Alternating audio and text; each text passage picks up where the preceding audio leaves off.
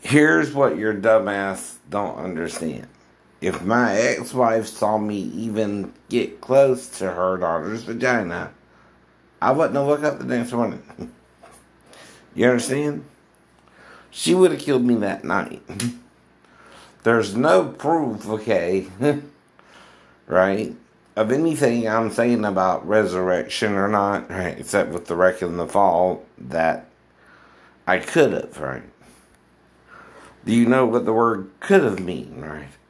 Just like, okay, I'm in the apartment and she could have came in there or she could have not came in there. It's like the word should. You know what I mean? It's not a word that you can use definitively, right? But there is a word I used in the blog definitively. I could have molested her, but didn't. See, did not is definitive, right? It makes a statement because of SVU, but what it don't say or prove is how. Anything else could have happened, but that it did not happen, right? There's no description there, except for the fact we're in the same apartment. And anything could happen, but didn't. Right? Because if it did, my ex-wife left my ass stranded in Tennessee. Do you think that woman would give two shits to Sunday if I woke up the next morning and she saw me with my tongue in my stepdaughter's crotch? She was watching me with a damn mirror or something. Anyway, that's not when she watch it, but you know what I'm saying, right? Now, she can't do nothing if the child wandered in there and I brought her back to her. Either that's your problem, too.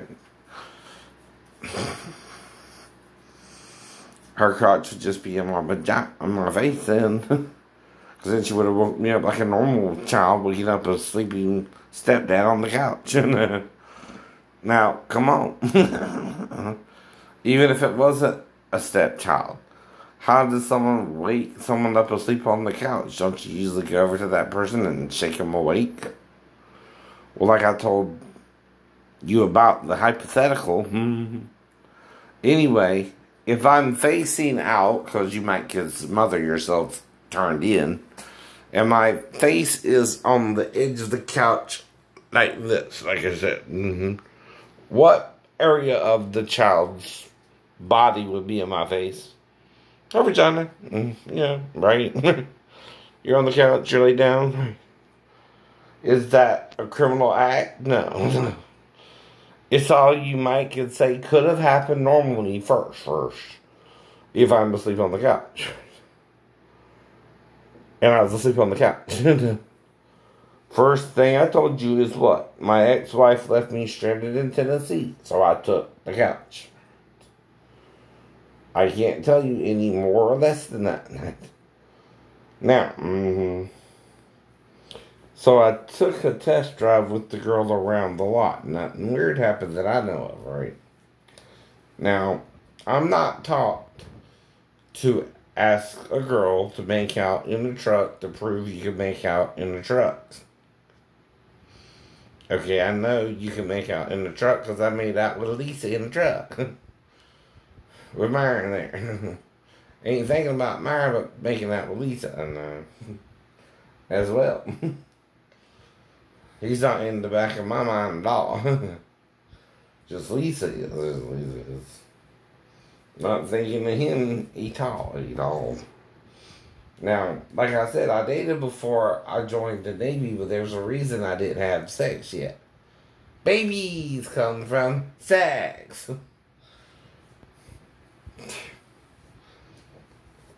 Yeah,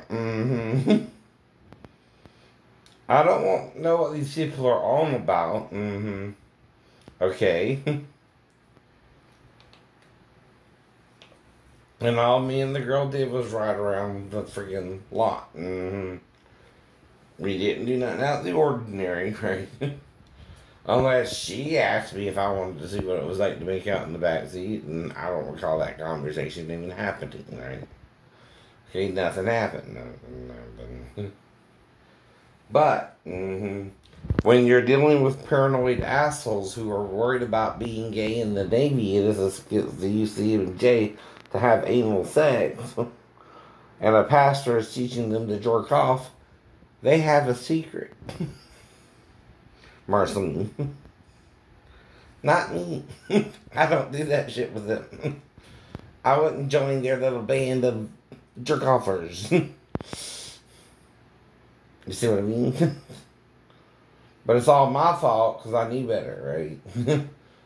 Because of what happened to Shane Sanders, which we were told not to talk about, but I also know it's because of something wrong. Marceline, I know not to mess with the little girl, but like I said, what am I doing? I might be getting a settlement soon. I don't know how much. I'm looking around again to see what kind of deal you're going to offer me. Same bullshit deal. Acting like I didn't even pay the truck off because the insurance company is paying off. That's their friggin' job. No.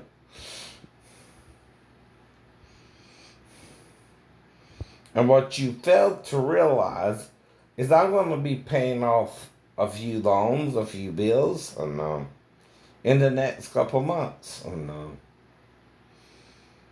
So live in your fantasy worlds, right? But trust me, they're fantasy. And your biggest fantasy is sex with children, it seems. When my ex-wife was there, was mad enough to leave me stranded in Tennessee, but I'm not going to take the couch. I'm not going to stay away from her. And I'm not going to wait until she invites me back to the living room or move back to base. That's exactly what happened. So you who were not even fucking there want to tell me and my ex-wife her daughter woke me up in the middle of the night at all? No. You're delusional. You're sick in the head and you got a secret you're trying to hide. Like I told my mom recently. That's why I knew if I did get a woman pregnant in the Navy, her and the child would be taken care of. See, that's concern for the girl. I mean, the woman. You know what I mean. Sorry, I'm a 50-year-old man calling a girlfriend still, but that's what I mean. Even if the woman's 50 herself, she's a girlfriend, you call them girlfriends. You know, Batgirl was played by a woman, though now it's Batwoman, like I said, but what's the deal? Who cares about semantics? Now, her character is kind of gayish. Okay, cool, whatever. I don't care, but here's the point. Gay or straight, who you date is whose choice? Yours? Why don't you get that? Now, the problem is, though, you can't project your fantasy onto me without my permission. So you gotta ask someone how they feel and don't assume to know someone you don't know. That's when you mess up. Because see, if you rely on rumors, when you face with the reality of the human being you're trying to make rumors about, you're going to find out you might have a problem suddenly when he says, no, I'm not gay. Like he's telling you on YouTube, he's not gay, he's not a pedophile, he never touched a child. He would bring her back to her mom within 2 seconds of her being in there with it. No. Even by the bathroom. He would know that's odd behavior. See, like I said, there's several things that could have happened there too. And there's only one person who can witness that, and she didn't call the police that night. Yet she left my ass stranded in Tennessee. Ain't that awkward? For her. By the way. What, she thinks she can get out of it now if she let that shit happen? You see what I mean? Do you not know what entrapment is when someone's sleeping on the couch and would have to wake up with the child in there with him and not know what the hell's going on? Do you not understand what that means? Whether story 1 or story 2 checks out or not, there's only one real witness who could have witnessed without amnesia, and 2 of us wouldn't know what the fuck was going on. Me and the girl. Now, then we got, someone on base at the fall. Right. That doesn't alleviate a possible attack if the injury looks worse than the 3-story fall. So why is one of the doctors thinking I fell 4 stories? And the building's only 3 stories tall. I told them that too. If they attack me and it looks worse than 3 fucking stories, they can tell that shit to what's called forensic science. But that would be in jest trying to get them not to kill my ass or something too if I found out they were part of the gay Navy. See, they would have something to hide and would use the schizophrenia and the possibility of falling from a 3-story building to cover it up. Not me, not you. I would be their victim, you get it?